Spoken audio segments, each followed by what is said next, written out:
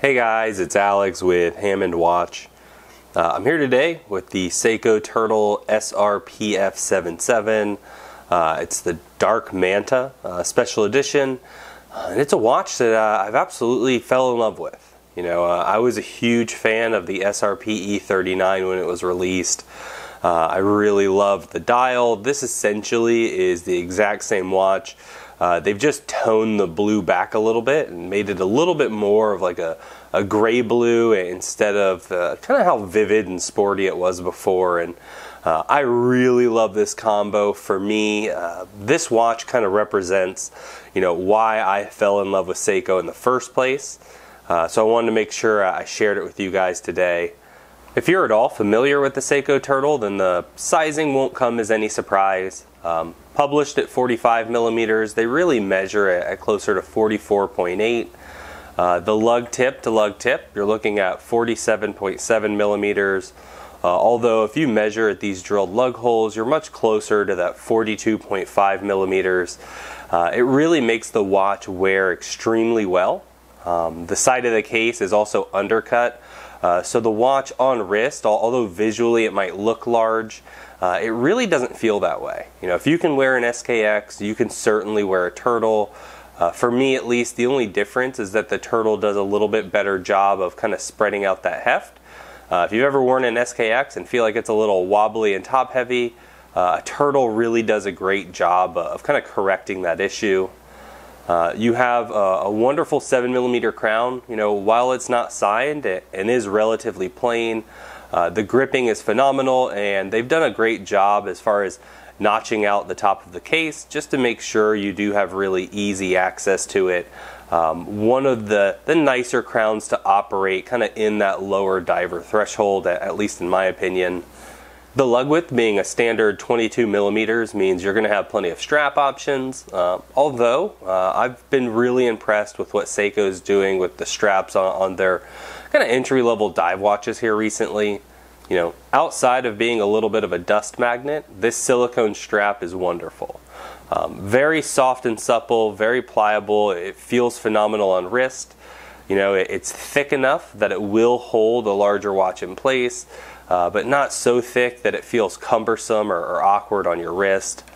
As I mentioned, it'll taper down to 20 millimeters and then flares back up at the tang buckle at right around 29 millimeters, which, while that sounds really large, they've done a nice job softening all the edges here so it doesn't feel uncomfortable on wrist, and the engraving looks really sharp. The keeper also looks great. I prefer when they do the silicone keeper, as it just feels a little nicer on wrist. That said, visually, this is a lot more attractive. Vertical brushing with a nice polished edge, deep engraving of the Seiko logo. My only complaint is when you're putting the watch on wrist, and this is kind of pressed against you. If you try to move it to get it situated where you'd like, at least with me, it tends to pull hairs a little bit, where I don't really run into that issue when they stick with silicone. I really like what Seiko does with the underside of the modern day Turtle. The polishing on the side of the case continues onto the underside of the watch and then up on the first or kind of outer edge of the screw down case back. You also have a polished Seiko Tsunami in the center, which is surrounded by a radial brushed section which runs through some of the watch's specifications. You'll see Diver's Watch 200 noted, as this is an ISO certified piece. Stainless steel and sapphire crystal, the Prospex X branding and identification number, and special edition. The special edition designation is given to the Turtles that are not within just kind of the straightforward colorways. So your Mantas, your Patties, your Save the Oceans, and things like that. You'll also have a country of origin with Made in Japan, as well as a reference to the watch's movement, which is the 4R36. The 4R36 is an entry-level automatic movement. You do get a 40-hour power reserve and stated accuracy of plus 45 to minus 35 seconds a day. That said, this watch is running at about minus 10, and in my experience, kind of that plus or minus 15 seconds range is really what you should expect out of the box. While the 4R is an entry-level movement, you do get hacking and hand winding. What that means is once you unscrew the crown, you'll feel it kind of jump or pop out once you pass the threads. And that kind of resting or furthermost in position, if you move the crown clockwise, you'll be able to feel the movement winding and gaining power reserve. This is helpful if the watch has sat and died and is no longer running.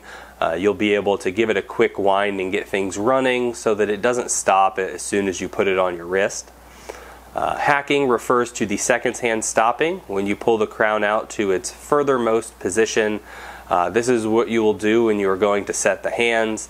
Having this seconds hand stop means you can get a little bit more precise with your timekeeping, and it allows you to keep an eye on how much time your watch is either gaining or losing. Being a King Turtle, there are a few upgrades over the original model, the first of which being this bezel. They did a great job in refining the grip. It's got a wonderful feeling in hand. There's plenty of traction and a very nice ease of operation with the bezel, while at the same time they've rounded off the edges of these squares to make sure that there aren't any hot spots and it doesn't feel cheap. The bezel insert, which is traditionally painted aluminum, is now a scratch resistant ceramic. The only complaints that I've really seen are that the pip a lot of times doesn't fully align in the triangle, so make sure you get a good visual of the actual watch you're purchasing. My only complaint with this example is that you'll notice the very bottom of the triangle is a little bit wonky. That said, it does align with the chapter ring and the dial, so really that's just small potatoes for me. I think overall the execution is done extremely well. You also get a sapphire crystal. I'm not sure if you can see it, but there is AR coating on the underside. So you'll get this slight blue hue around the edge of the crystal in the direct sunlight. The coating does a great job of maintaining the legibility with the watch, which I think is extremely important given how much light play there is with the dial itself. The dial is certainly the star of the show with the Manta watches. There's a really beautiful brushing pattern.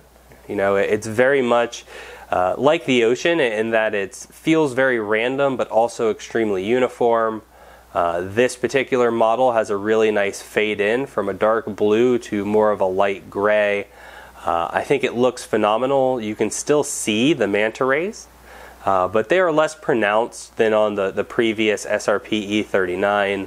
I appreciate that. You know, I can see them when I'm telling the time, but they're less noticeable from a distance, and I feel less distracting from the overall timekeeping of the watch. So as you might expect, the lume application is phenomenal. There's a very healthy amount of Seiko's proprietary LumaBright, and while the Turtle has always been kind of a strong performer in this area, it does feel like with the King Turtle launches that they stepped it up a little bit. You get an extremely vivid green glow, and as far as duration is concerned, it will make it through the night and morning hours no problem at all. Here we are in my 7.5 to 7 3/4 inch wrist. You know, while the cushion case does give a big visual footprint, the short lug to lug and kind of undercutting to the back of the watch gives it a very comfortable feel. You know, I think at 45 millimeters or 44.8, this is probably the most comfortable watch at that size that I've experienced. You know, as you move your hand back and forth, nothing ever really digs in, and it's got a nice soft feel. Also, again, having that little bit of added width eliminates some of the wobble that you will feel with watches that are this same thickness, but boast a little bit shorter diameter. This watch really does remind me why I fell in love with Seiko. You know, a really nice, interesting, intricate dial, a great set of specifications, and at what I would consider to be an exceptional value.